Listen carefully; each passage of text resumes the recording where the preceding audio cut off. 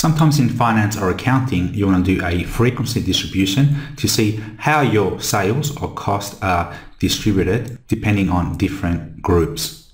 Now we have our information here with our actual dollar sales, and let's create a pivot table. Going into insert and pivot table, and let's put it into our existing worksheet in there and press OK.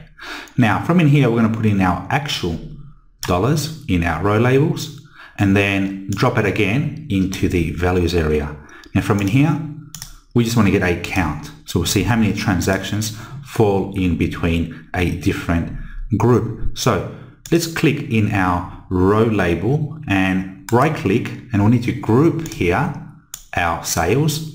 And we have a automatic starting and ending point based on the minimum and maximum amounts. Now we can change that to put in 10,000. And then ending at 100,000. And increments, we can have 10, that's fine. Press OK. So we have our sales ranges there, and we can see the amount of transactions that we have in the values area there. Now we can put that in a graph by going into options and pivot chart, and we can choose a column and press OK. Now just right click there and hide all fill buttons on chart. And let's make this a little bit bigger, and we can call this frequency distribution of sales.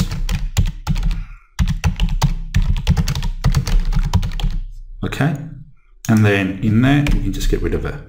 So now we have our graph, and we can see the amount of times that we have sales between 10,000 and 19,999. You can see it there. If you hover over there, it's 22, and you've got the different sales groups. And we have our frequency distribution in a graph. And you can quickly see which sales ranges are more popular and which sales ranges are not.